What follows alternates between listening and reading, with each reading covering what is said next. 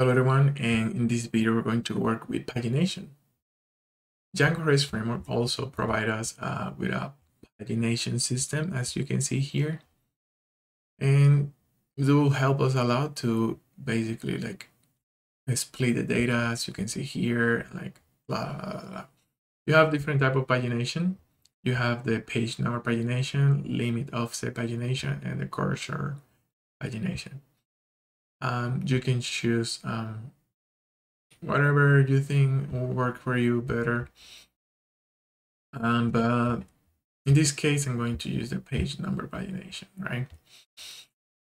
If we go to the settings, and then here, we can specify, just like we did here for the authentication classes, we can specify the default underscore pagination class for all of our bees. So we can just do it like this way. So REST,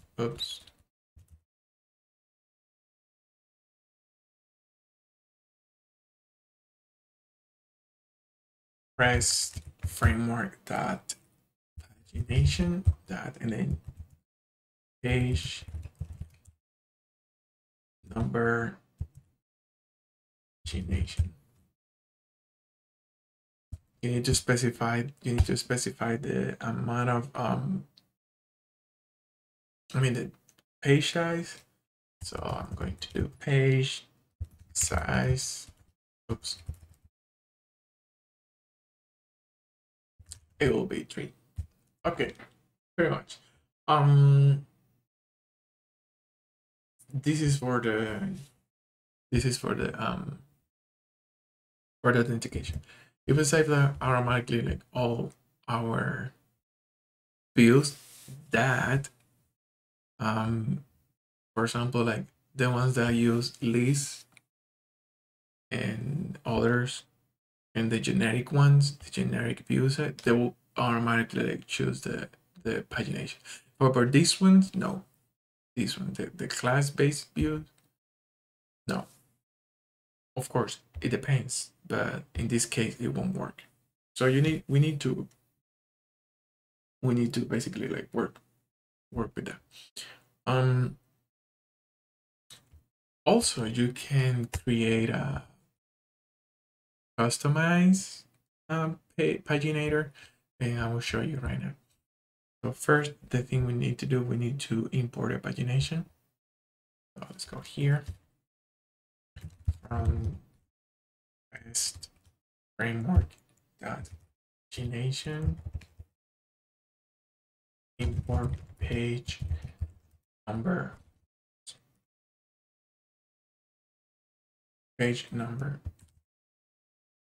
Okay.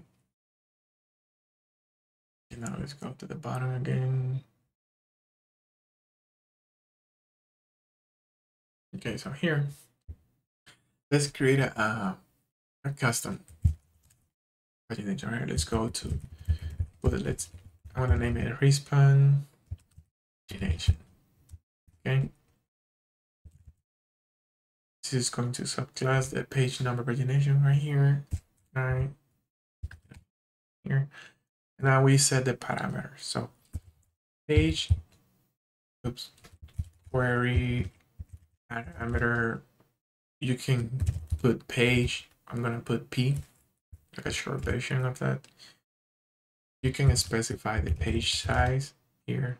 I'm gonna set 3, even though we have 3 here. Let's put 5 so you can see, because we're overriding this one. So page size,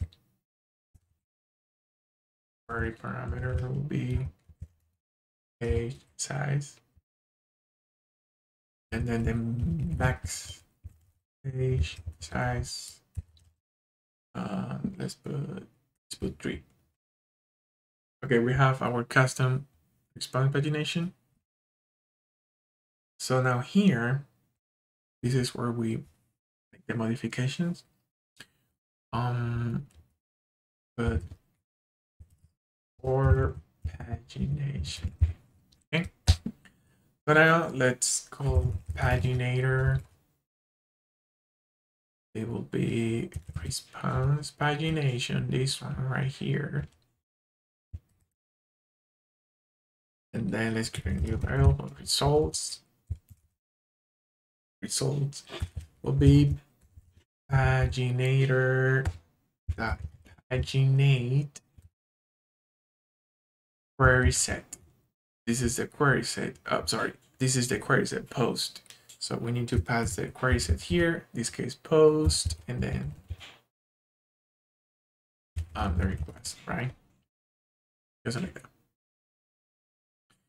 that. So we pass the paginator. So now here, the serializer, we need to pass the results right here.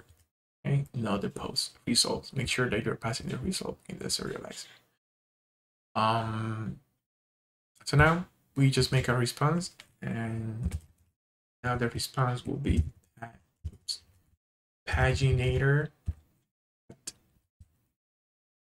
get response. Oh, sorry, get paginated underscore response. Now we just pass it. We just pass the data. We save that. See if it's crashing. No. Now let's test that. Let's go here. No. Check here. So here, let me see. We got the token activated. Yeah. Send requests. And as you can see, we get the response. If we count the number of strings that we're getting, for example, 1, 2, and 3, because this is the amount of this is the page size. So, and as you can see here, we're getting multiple now. Now we have count. This one will tell us the amount of strings that in this request, and this 5 is absolutely 5. Previews, no, because we don't have a previews, but we have a next. We have the page 2. So if we put right here, just like that, page, oops, just like that, page 2. Now we are in the page 2 with just the 2 remaining string posts. And if we see here, we don't have, next is null, and previous we have basically like this will be the previous, the main like request, right? Yeah, and we can, let's go here. We can increase, let's put 4,